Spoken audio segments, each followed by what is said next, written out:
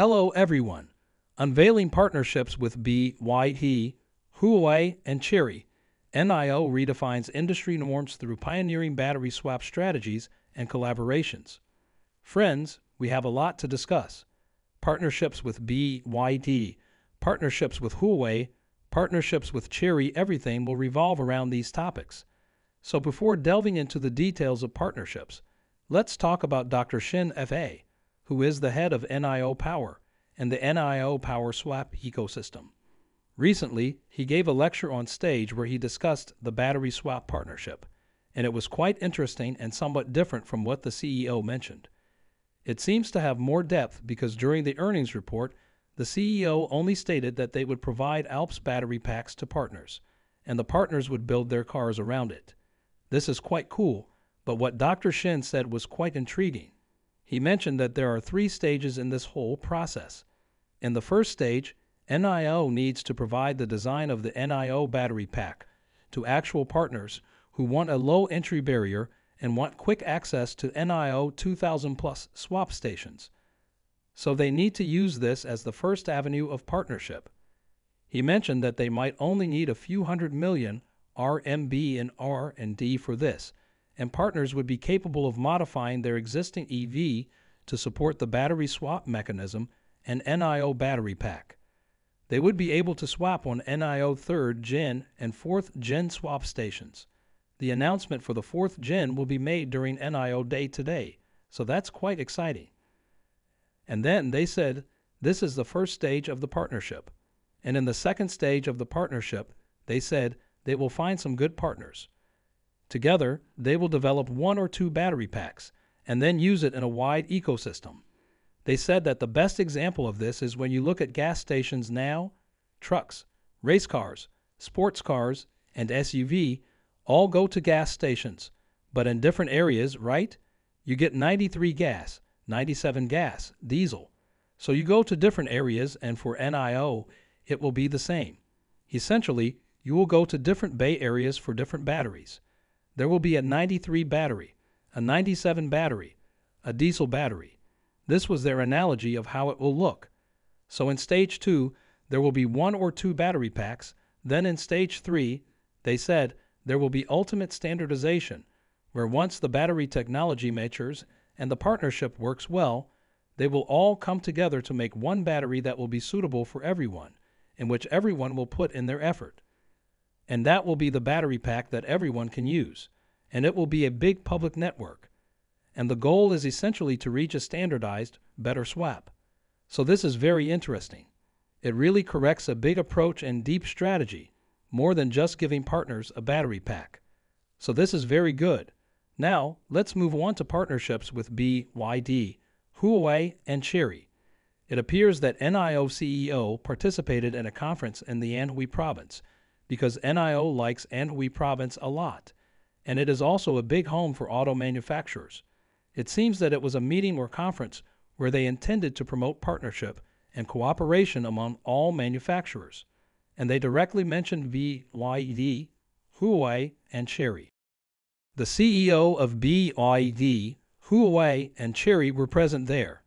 They had a meeting and well, they didn't explicitly say they would work together, but they mentioned moving forward for further cooperation between the province and companies. NIO CEO expressed great hope for more collaboration. For me, it seems that something might be happening between all these companies. Personally, I think BYD might collaborate with NIO because BYD lacks certain infrastructure.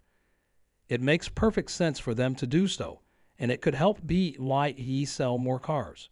Investors need not worry because every car BYD sells with a battery swap benefits NIO slightly. It's a win-win for both parties. I'm pleased that NIO CEO discussed this with BYD CEO. It shows understanding. The CEO also emphasized that this collaboration is personally crucial for their future. It's all very positive dialogue. Besides this, the Ministry of Information Industry Technology has also made an appearance. They held a significant conference and intend to push forward some things for next year. Among them is the promotion of battery swap and standardization in 2024. They are keen on promoting battery swap. demonstrating that the government takes battery swap and its standardization very seriously. It's all very, very positive. The CEO recently mentioned that with the partners they've contracted, such as Geely and Changan, there haven't been any difficulties in supporting battery swap in their vehicles' research and development. And for them, this work has been quite straightforward. NIO provided them with the design for the battery pack and actually worked on building cars around it. Very straightforward, very good. Now, some investors are saying that there are concerns about NIO facing competition, and people will move on to buying Zeekr cars that can swap better than NIO. And this is a very valid point. I mean, this is NIO big move. And indeed, they are giving it away for free. How will they ensure that NIO sells well? You have to think about it not just as a battery swap, but also with different battery sizes and flexibility in between. Also considering the number of swap stations, because NIO immediately said they are committed to releasing more NIO swap stations. So these will mostly be NIO exclusive, but there will also be third and fourth gen swap stations that can be used for other brands. I think we'll see that NIO will always stay ahead in their swap station game, having the most swap stations, while other partners will gradually build their swap stations, but their pace might never catch up with NIO scale. So for partners who can swap, sure, you can buy those cars you can swap, but if you buy NIO car, you'll have access to more swap stations, and then you can also upgrade or downgrade your battery pack. I also think that the investment thesis has changed a lot because now it's not just about selling cars because you'll only sell that many cars. But when you earn money by selling each car, even if it's just a small amount, it's better to earn from selling some cars. So if you look at it from this perspective, in the future, you will make money by selling cars that support battery swaps.